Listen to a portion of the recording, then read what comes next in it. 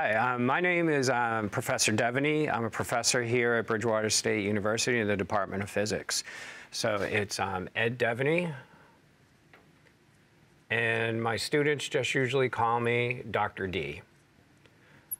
Today what I'm going to do is I'm going to do a lesson on Quantum Mechanics 101. So Quantum Mechanics 101. And hopefully I can give you some basic ideas about what quantum mechanics is and why it's so kind of counterintuitive to what you would think. The basic idea of quantum mechanics is that everything, even particles, so let's imagine this is a baseball, can be represented by a wave. So it kind of has a wave. This would be a particle-like description of a baseball, and this would be wave-like. If it's particle-like, it's governed by Newton's laws. And Newton's laws kind of look like this. The sum of the forces external equals mass times acceleration. And if it's wave-like, it's going to obey Schrodinger's equation. And Schrodinger's equation is essentially the wave equation for particles. And that looks like this, minus h bar squared over 2m del squared of psi, this is called the wave function, of x and t, and that equals IH partial of psi of x and t. Well, I better make this a vector. To be truthful, that's a vector, comma t. So this is the classical world that we're used to, and this is the world when things look like waves. So it's kind of funny to think about how a particle could even act like a wave. And so I'm going to try to give you an idea of how that comes across. The way it does is this thing called the de Broglie wavelength. What de Broglie said is that everything has a wavelength associated to it. So this is the wavelength, and the wavelength equals h over p, and p equals mass times velocity. The h on the top is called Planck's constant, and to give you a number, Planck's constant is about 10 to the minus 34. So that's an incredibly small number, and that's what sets the scale of quantum mechanics. Generally speaking, if we're talking about a baseball with a kilogram mass and going at a regular velocity, the wavelength of the baseball is 10 to the minus 34, which means it's going to act particle-like. And that's what I'll try to show you right now. So I'm going to switch colors here. Here we go. Here's the scoop. If you're a person, and let's set your scale to be 1 meter,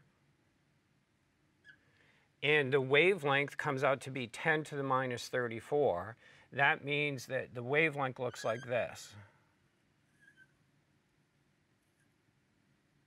where this is a wave, and here's your wavelength, and it's right in there.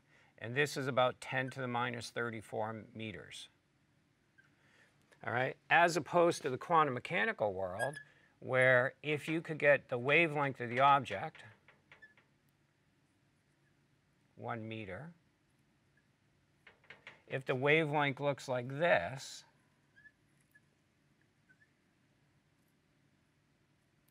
then you could imagine, how would you experience this object? Well, if this object had a wavelength where the wavelength was roughly the order of u, the size of u, which we'll call d, then you can imagine if this wave hit you, that you would ride up and down in the crests of this wave, and you could feel the wave coming and going. So what you would say there is, I felt the object, and it felt like a wave to me. Whereas if this wave, you shorten the wavelength, if this thing hits you, you're too big, so the wavelength is much, much smaller than d. And if you're much, much smaller than d, you don't ride up and down the crest, and instead what you feel is like a wall hit you. So this is the particle-like realm.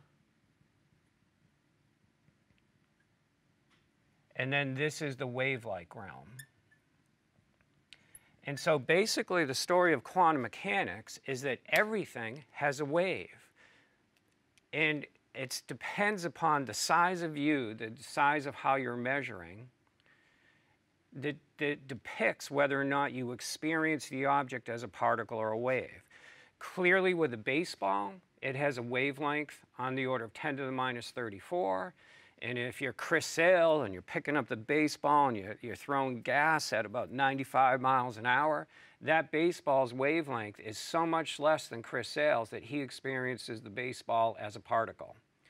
However, if you're an atom, and in the atom, the scale of the atom is about 10 to the minus, if on the other hand you're an atom, and the size of the atom is about 10 to the minus 10 meters, and an electron has a de Broglie wavelength on 10 to the minus 11 meters.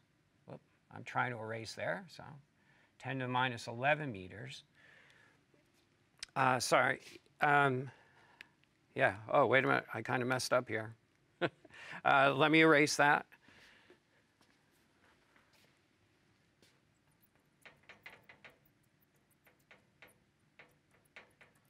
About 10 to the minus 10 meters.